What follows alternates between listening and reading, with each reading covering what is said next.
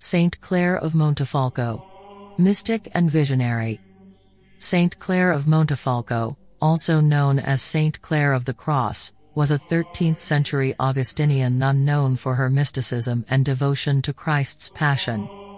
Born in 1268, she experienced profound visions of the crucifixion from an early age, leading to her intense spiritual life.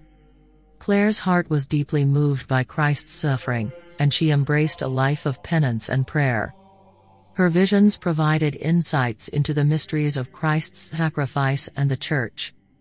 Despite physical ailments, she remained dedicated to her spiritual journey and to the care of her sisters.